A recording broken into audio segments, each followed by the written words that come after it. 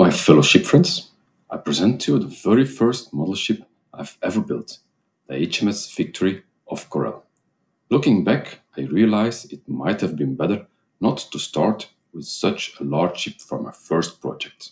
The build took nearly 10 years to complete because at the time I had much less time to work on it, which slowed down my progress in learning the necessary model building skills.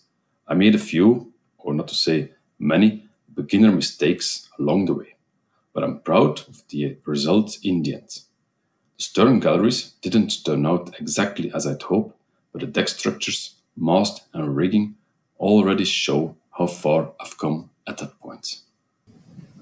Thank you for watching this impressive ship the Victory actually really is.